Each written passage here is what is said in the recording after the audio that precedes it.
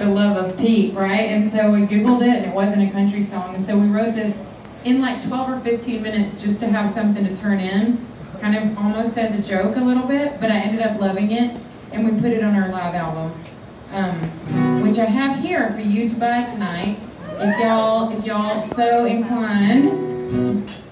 This is called I Drink Well with Others.